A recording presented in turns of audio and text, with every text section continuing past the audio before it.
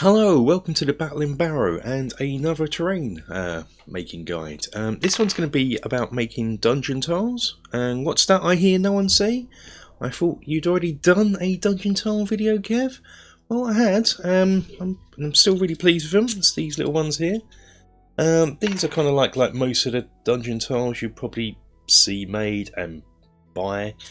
Little 2x2 squares that you put together with other little 2x2 squares to form a room, and this one has like a locking mechanism based on the wire locking mechanism. When you put that in and you slot that there, and then hey, you got a room. Pretty cool.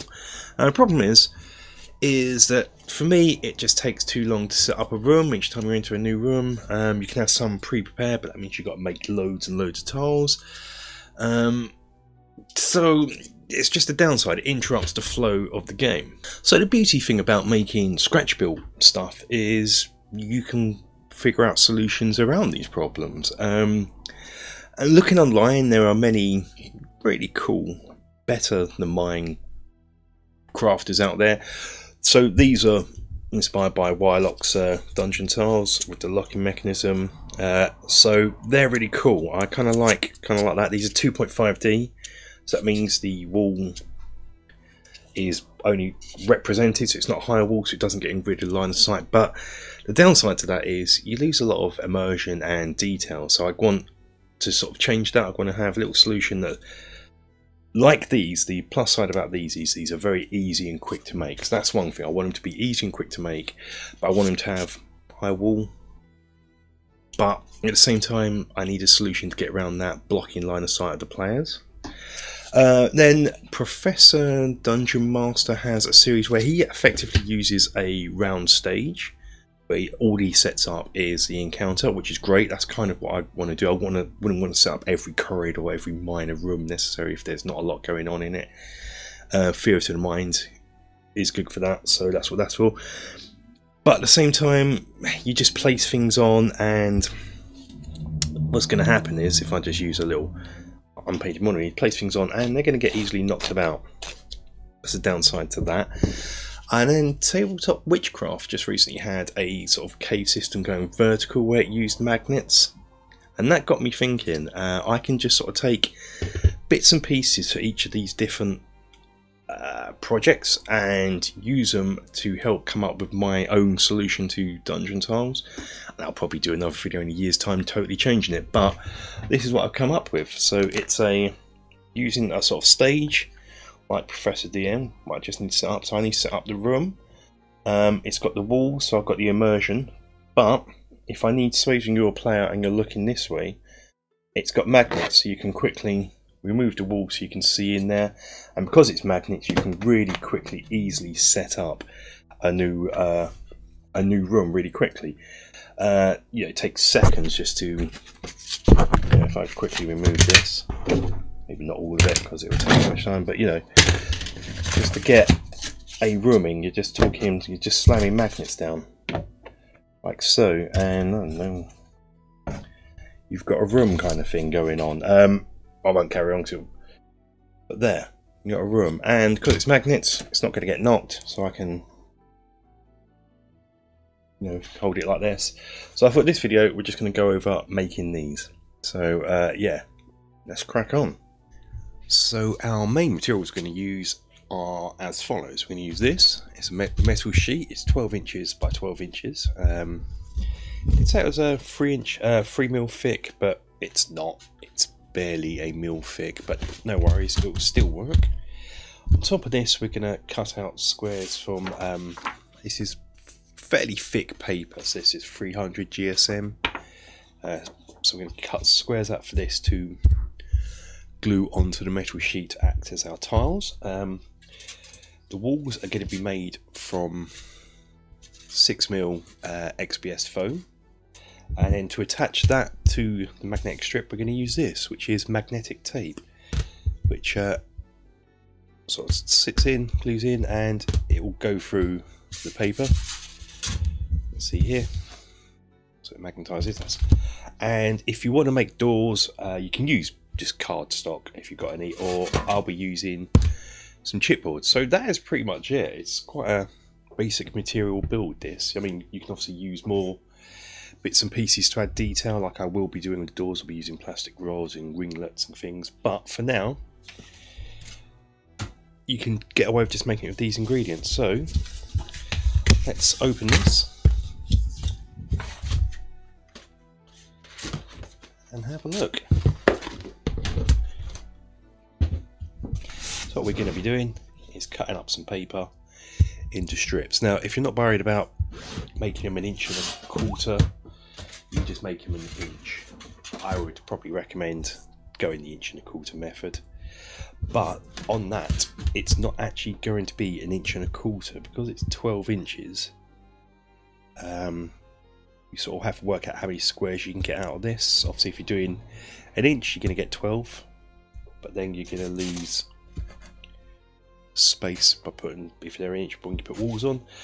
So you have to do 12 divided by 9 will get you 1.3 recurring, so that's how much the square is going to be. So I'm going to mark these out on this paper, and once I've done that I'll come back.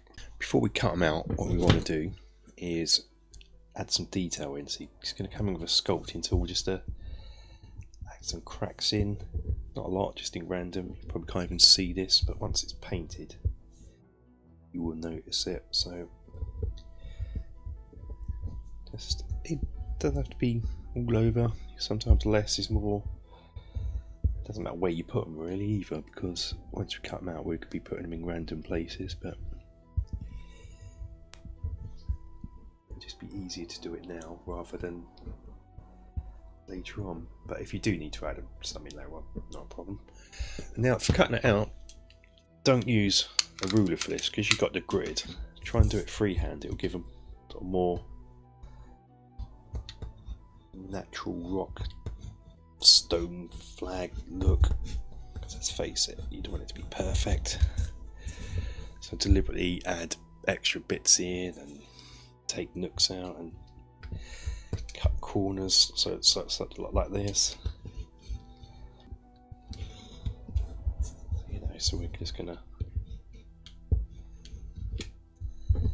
have weird and wonderful shapes when they go together. You're not going to get such a uniform look.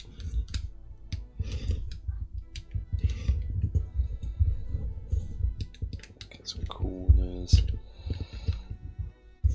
maybe a little nick out of the side here. But yeah, that's what we're going to be doing is stuff. So if you want to add a bit more texture, get a box of stones, get your tiles. So if you want to add a bit more texture to them, get yourself a tin of rocks.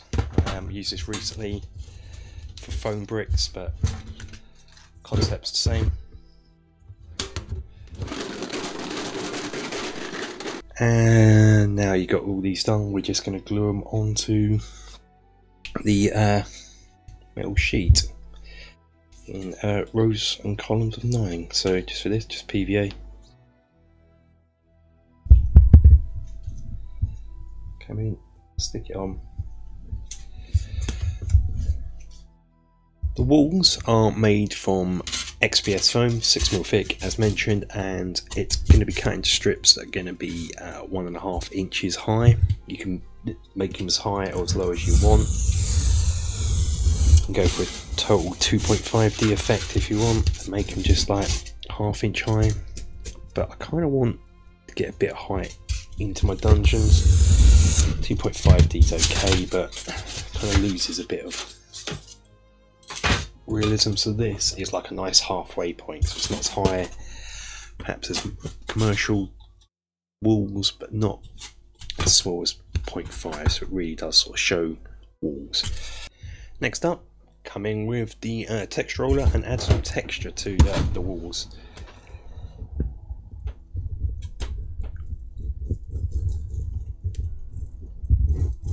There we go. Then cut that into 6.5 inch strips. We need to just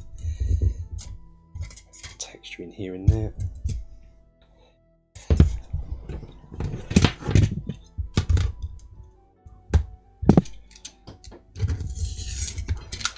so. So we have two the same height, and on our grid this should equal yeah, 5 squares. So already we've got half a room almost done. So what we're going to do now is take some of this tape,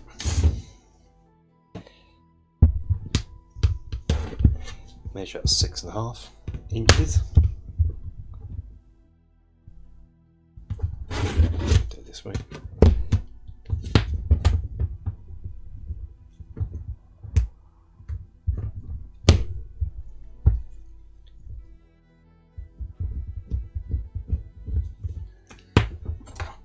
And we're just going to cut it using scissors, hopefully. And then try and cut it straight down the middle here, like so. So basically this 3 meters will actually give you 6 meters worth of foam, and then we're just going to stick that here.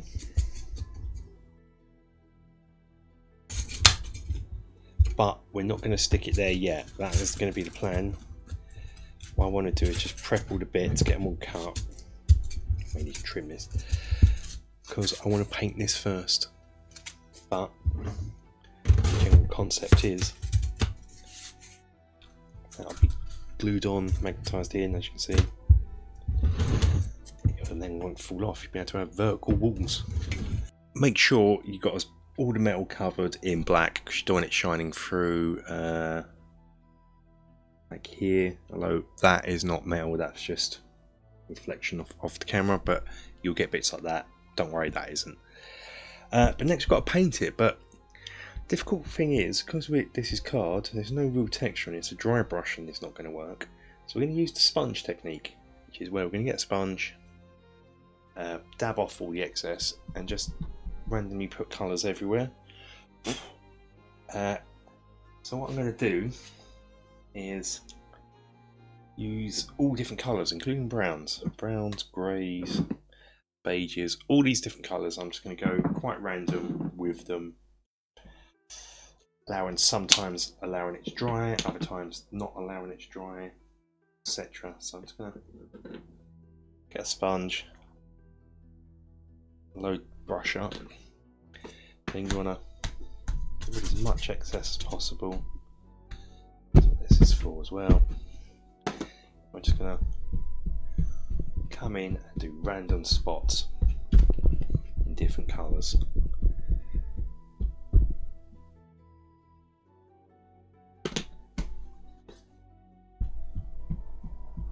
Don't push too heavy because you don't want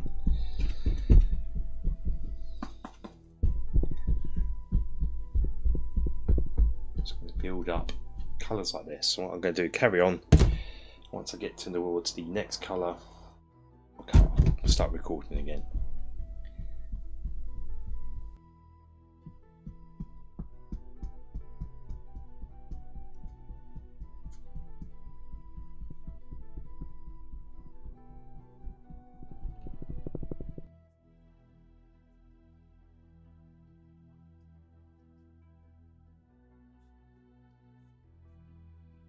And there we go.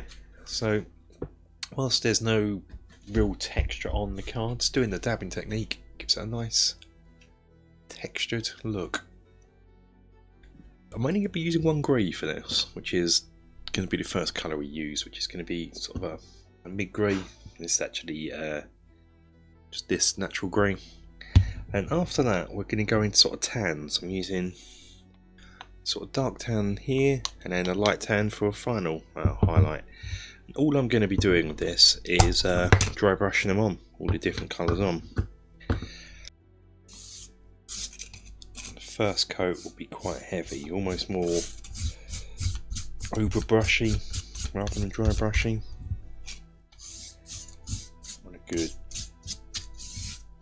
grey baseline. And what I'm going to do as well is, you probably won't have to do this, worry about this as much, but you probably can't see this on this camera angle, but some of my cuts are a bit wonky. So that one's a bit angled, that's flat, so I'm going to make the angled version be at the top, the angled cut be at the top, and the flat obviously used at the bottom. So I'm just going to help me out later on. I'm just going to paint the top grey to let me know that's the top. You probably won't have to do this because your cuts are going to be way better than mine. Well, I'm here, might as well get the edges a little grey touch up, and do this side as well. Once that is done, come in and dry brush some dark tan onto it. This will be quite a heavy dry brush. Let's see here. And a final dry brush of the lighter tan, just really just going over the full raised parts. What you're going to want to do is attach it to the bottom here. It does come with double-sided tape, but why risk that keep coming off? Get some PVA.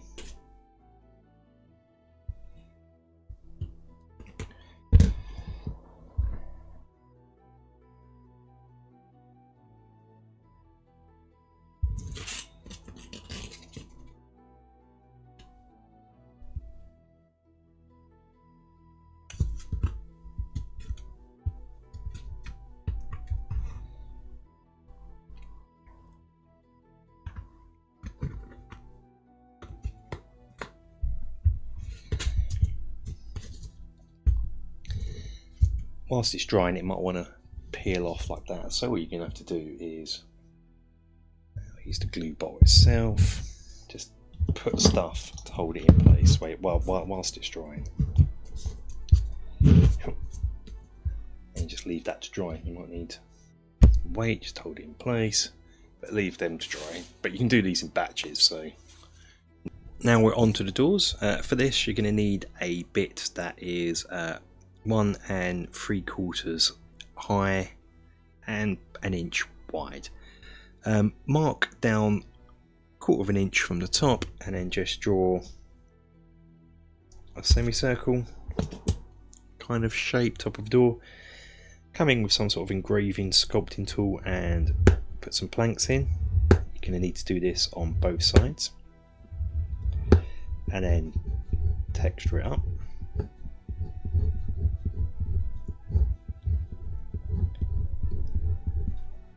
And then just cut the top of the door out. Next up, 10mm thick foam that's 2 inches high and 1 1/4 wide. Put your door on and draw around it.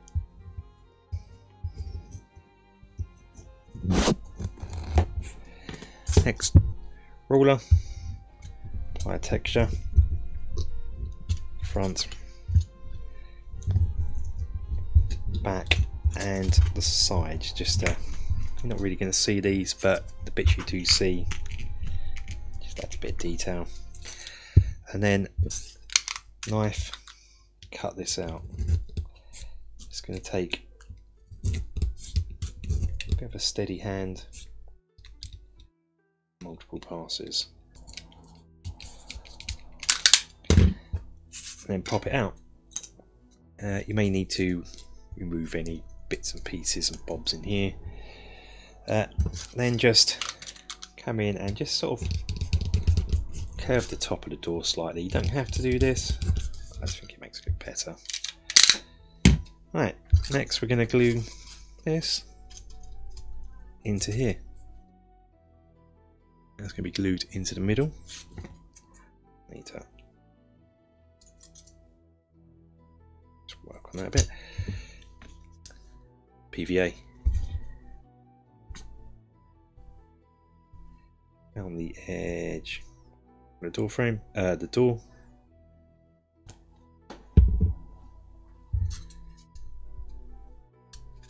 and glue it in. Put put that to one side to dry.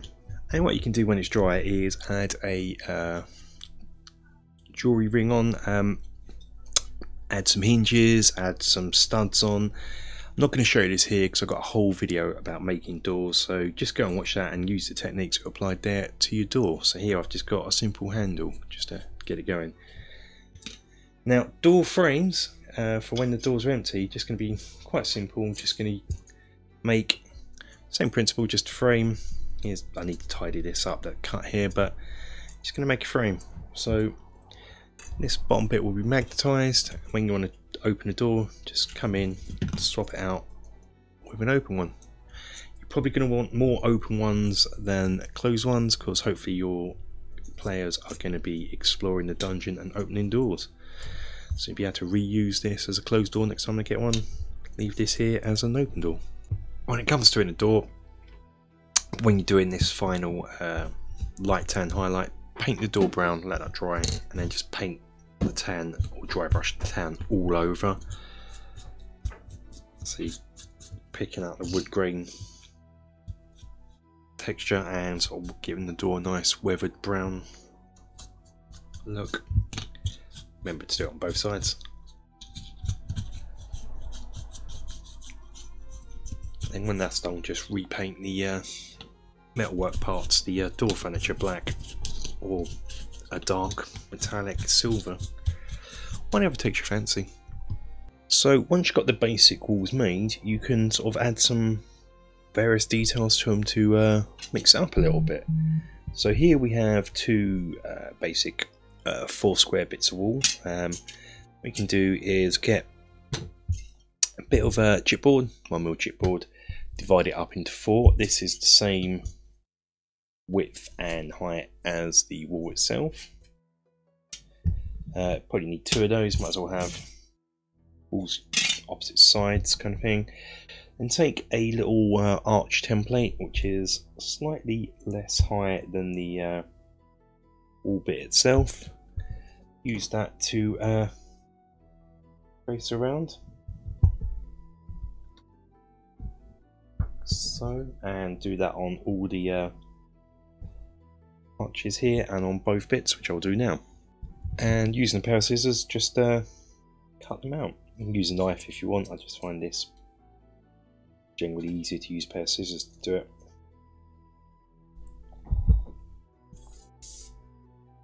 Finally, just come in with some PVA glue, put it on the back part of it.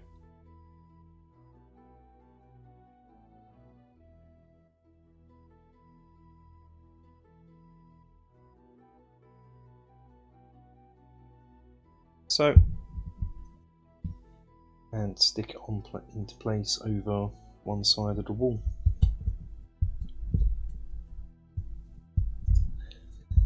There you got something, just adds a bit more interest to it. Paint these up the same way as you have done before. Another thing we can do to add some details, add some columns onto a wall. So again, 4 square section of wall, and we're going to cut out 4 of these bits which are like 3 centimeters by 2, and then 4 of these which are 3 centimeters by 1, and we're just going to sort of glue them into place here like so. So you're going to have a column like that, column like that. When they're dry, paint them up in the same way. And this is what they're going to look like when they're complete. Just add the magnets onto the bottom, and you've got some varied, interesting walls. You can come up with all other designs that you'd like or you can think of, and I dare say in future videos we will. But let's have a quick look at how quickly now we can utilise this in our games. Okay, so let's see how quickly we can set up a room. So our players are coming in through here. They've just walked on this passage and opened this door. So now we need to set up a room here. I'm going to set up a 5x5 room. So with tiles, you're going to be slotting them together, especially got the locking mechanism going to slow you down. Whereas this, you're just literally going to slam these in like so. Boom, you've got a new room. You know, I've done it a bit too quick here, but you've got a new room. Boom, there it is, all set up. You can then, they open the door. Oh, whack that in. You've got your door open. You're not having to worry too much. You can then expand off the corridor like so. and it's not going to get knocked. You can do it. So that's it for the basic tile set. What I'm going to be doing in the future is coming back to this and adding to it, adding some details, maybe some other types of walls, maybe do some cavern walls, do something else. But I'm going to be working with this system from now on, I think, because I really enjoy it. It's quick and easy and it doesn't disrupt the flow of the game. So we'll be doing more in the future. But that's it for this one, guys. Thank you for watching. Hope you liked it. If you have, leave some comments down below for me to read, and if there's anything you'd like to see done with this, perhaps you think I want to use this system but I'm not too sure how I'd go about doing this, let me know and I can perhaps do a video on it. But that's it for this one. Until the next one, guys, please take care.